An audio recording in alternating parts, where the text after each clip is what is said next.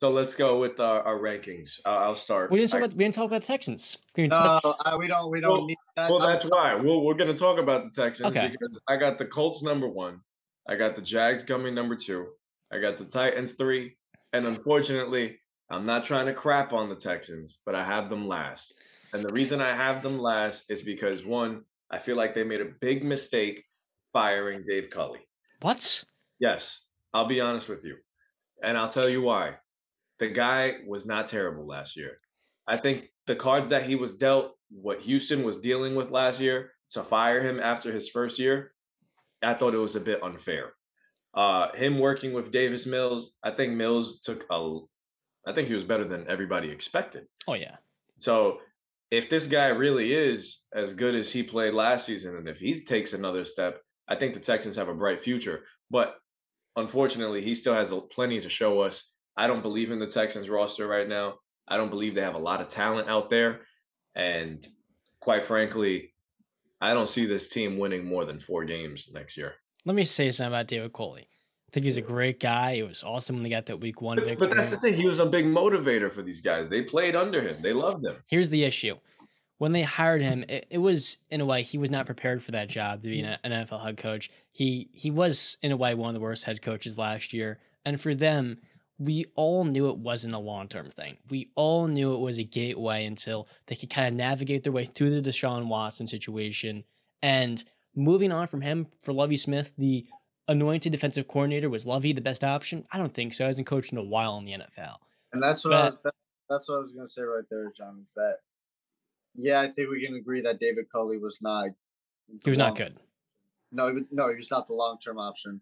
Um, but and he was going to be the gateway to something, but the gateway to Lovey Smith. I mean, all respect to Lovey Smith, like glad he's got a job. I think he did a decent job in Chicago. Got him to a Super Bowl, right? Against the Colts. What was that? Was that Oh, 2000, 2006? 2006. Yeah, I Yeah. think that was Lovey Smith. Yeah, Yeah, it's Lovey. Yeah. Third year team. Yeah, he got to an NFC Championship game, I believe, against Green Bay in '09, I think. So, but really was, and I don't even think Lovey Smith was their option. Like, who were they expecting that was going to be on the open market after a year? Who they just had to be like, okay, David Culley, you're the coach for this year. We're going to get rid of you because we have a plan for the year after that. Who was the guy? I don't even think they knew there was a guy. I felt like the guy for them should have been Brian Flores, but they decided to go Lovey. To me, they were just trying Well, to also Brian Flores got kind of, blackballed. totally should be an NFL head coach. But on a side note, with Lovey Smith, the Texans, sure, they're getting these top picks on their own, but they're trying to win games. They're trying to be competitive. After the way the Deshaun Watson thing ended, it was so ugly. You're trying to build the identity, the culture. We've been talking about that a lot with Tennessee. You're trying to rebuild the atmosphere, just the entire organization from the ground up. And for Nick Karas, I forgot how to pronounce the GM. They're looking to just build that culture. And the guy that's got almost a decade worth, I think he's got even more of head coaching experience. That's a guy they say to themselves, we can build this defense. And speaking of Davis Mills, I wouldn't really attribute that development to David Coley. I would attribute more of that to Pep Hamilton, their passing game coordinator and quarterbacks coach. Hit it. All right, yeah. Because you said, God, I'm not going to be able to say his last name either because you can't say Nick Caceres. Caceres, right? Our guy. He was the general manager, right? Yeah. For the Patriots. Nick Caserio. I thought there was a T in there for a moment. Nick Caserio. Wait, he was the GM for the New England Patriots, right? I believe so. He was in there. He's in New England. Okay, but he wasn't really the GM for the New England. Yeah, he had many roles. He wasn't there. He was the title, and he was the face for the franchise. Bill Belichick was making all those moves. So, I mean, and we've seen people come from Bill Belichick's tree, and they haven't really had success at all. I mean, so. But that's for head coaches. I think that's an unfair thing to do. You did that with Alabama quarterbacks last year, and look what Mac Jones did. I don't like how you do that. I'm not a fan. I do agree with the coaches, sure. But I think it's a little bit wrong just to say, oh, you're from New England, you're new here. I don't think that's proper because Nick Caserio has done a good job in Houston. Talking about Pep Hamilton, their new offensive coordinator, brilliant for Davis Mills. I really can't pronounce anything to that. It's just all right, I'm struggling. Pep Hamilton's from Chicago. He actually worked with Lovie Smith. He's got time with Alex Smith, Chad Pennington, I think, Andrew Luck. 2016, spent a year at the Browns. Then he goes to the Chargers. Justin Herbert's rookie year. And now this year, in 2021, we saw last year, the work he did with Davis Mills to start the year wasn't great. He did outplay Mac Jones in that 1 week where they almost beat New England. But over the year, I mean, Davis Mills and Mac, they were the two good rookie quarterbacks. The rest were not good. And it's funny, like, our expectations were probably, I think for me, I had pretty high expectations for Zach Wilson, that his receivers all went down. The two guys you probably expected the least from, Mac was in the best situation. They were by far the best. And I like how Davis Mills going to year two. You draft John Mechie. You had Brandon Cooks, one of the most underrated receivers in the NFL. They added Marlon Mack for $2 million. That's a pretty good signing to me. I know it doesn't move the needle a whole lot, but Marlon Mack showing he can be one of the better running backs in the league. If He hasn't played. What's up? If he's healthy. If he's healthy, that is valid. Yeah. All right, but like, okay, I don't understand how you got me to actually talk about the Houston Texans when I didn't want to talk about the Texans, because I literally wrote down. I took no notes for the Houston Texans because all I did was say worst team in football. That's all I wrote because I don't want to talk about them. They're mediocrity. They're turning it around. Like Marlon Mack 2 years ago was getting 1,000 rushing yards. Where are they turning around, John? Where are they going? Back to the number one overall pick? They're headed in the right direction. You know how hard it is for Davis Mills with the looming presence of Deshaun Watson hanging over your season and replacing him with a coach we all knew wasn't actually meant to be the head coach and he's kind of just there and there's no stability for him to continue getting better and better. Now you add in Lovie Smith, who has all the experience. This is where they're going. Did you say something before that? No, I said they're not. They're going nowhere. They're not going nowhere. They have their quarterback. They're building the offensive line. I thought Kenyon Green at Texas A&M, the hometown kid, I thought that was an awesome pick. I'm a big fan of Derek Stingley. I think he's one of the most talented players. Where do you have them ranked right now in the division? I had them above Jacksonville, my friend. What? I have this Houston team. Yeah, I don't think they win less than 4 games. I'm expecting them to win upwards to 6 or maybe even 7. Or Jacksonville, I'm expecting them to win 3 or 4, maybe to 5. This guy's smoking something. You're smoking something. I think with the Texans, the defense is going to continue getting better and better. Like I said before, I think Derek Stingley, I think he's going to have a big time year. May take him some time, along with John Mechie. They're both coming off of injuries. But those are two guys, I'm a fan of them just being true starters. Stingley especially, I think there's a good amount of star potential there, especially considering the fact they took him with the 3rd overall pick. I think you're totally being disrespectful to what Houston is doing. I think it's all going in the right direction. Why is it all... Your mic's cutting out for me, my friend. No, I'm mouthing words. I'm saying. I was going to say... I think Houston's in a good direction. I think they found the GM. Bill O'Brien is not their head coach. And Lovie Smith, is he the long-term solution? I don't think so. But I think he's better than David Coley. And I look at his team, I say Davis Mills should be better. You have Nico Collins going to his 2nd year. There's more and more talent being added. I think they can have more receiver depth. I think Marlon Mack's fine. He can be good. There's not a whole lot of depth. Offensively, they're continuing to build. Larry Tunsil played 5 games last year. He's one of the best tackles in the NFL. He's going to be healthy this year. They're able to restructure his contract and keep him. Houston, they don't have the marketable star. They don't have a D-Hop. They don't have Deshaun Watson. But we're starting to see they're turning around the culture. The faults that kind of plagued them that ended the Deshaun Watson era, all of a sudden they're starting to be better run. And I think they're going to build that culture and continuity. I'm not a big fan of them adding all these random veterans and 1-year deals. I think that's a little bit excessive to a certain degree.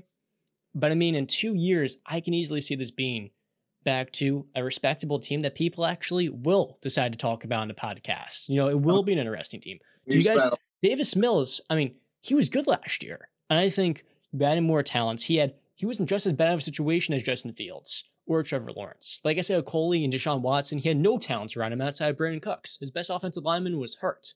And I mean, he had a way better year than Trevor Lawrence. So why are we being so dismissive to them? I think he's a good quarterback. Done. Okay. I don't understand how we can say that the Texans are headed in the right direction when you also just said that you don't believe their coaches, that it's a short-term solution of the coach. If you're headed down the right path, that means you found the coach for the future. They haven't found that. Well, at least at the moment, that's what we think. And That's all three of us agree on that we don't think he's the long-term solution at head coach. I don't think he is. Homeboy, Yes, hold on, but hold on, because I had to. You guys act like Davis Mills. Come on, Davis come on. Mills. I had to Take your research. notes. I don't know. I just looked up his stats real quick. Homeboy was 16 touchdowns to 10 interception and had a QBR of 35. That's way below average. Okay, all right, Mr. Statistics. He was in a horrible situation. Can you name me one receiver on that team outside Brand Cooks? Because you know it all. No. So no. You guys are gonna be nice to Jacksonville and Trevor Lawrence, and they're gonna dismiss this guy because he was, like I said, Jacksonville Davis Mills credit. Had people. Had people. DJ Chark played 4 games. What do you mean he had people? That's only helping Trevor's They still case. had James Robinson at the backfield, who's a Pro Bowler.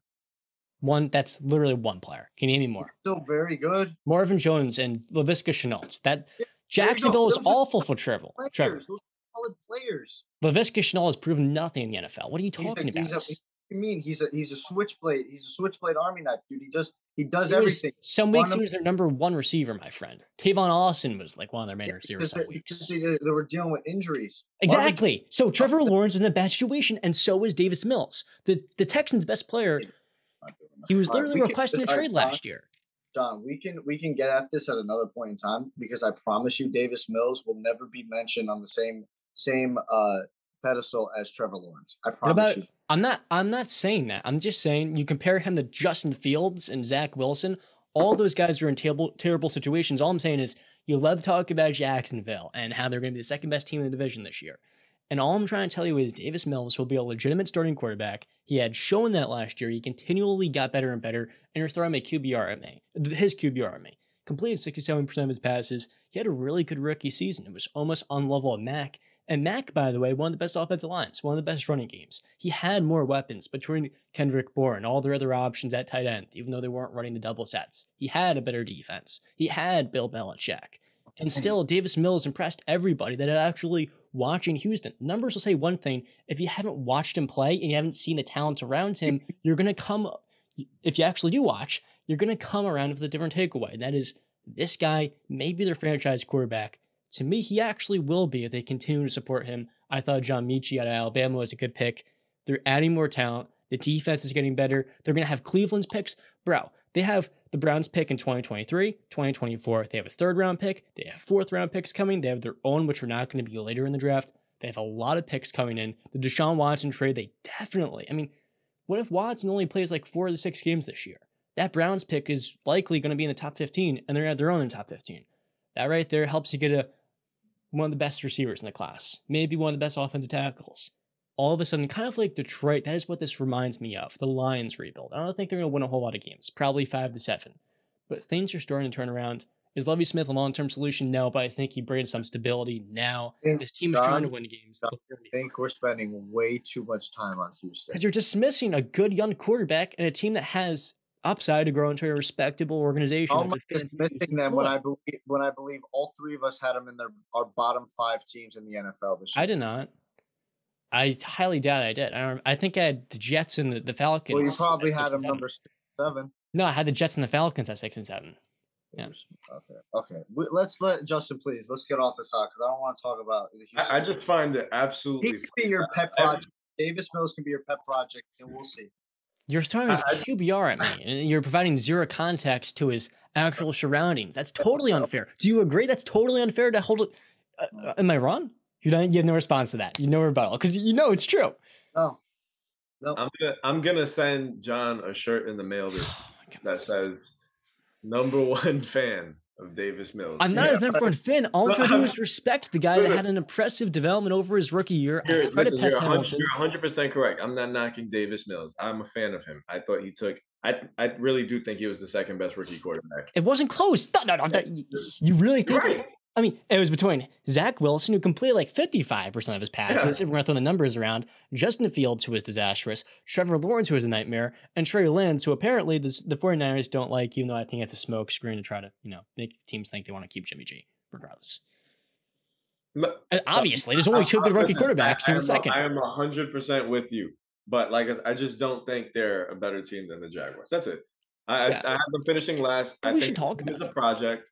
I love the fact that there was so much passion in a conversation about the Houston I Texans, love what the team's doing. I'm a and the fan. three of us live on the East Coast. I absolutely love this. This That's is true. fantastic.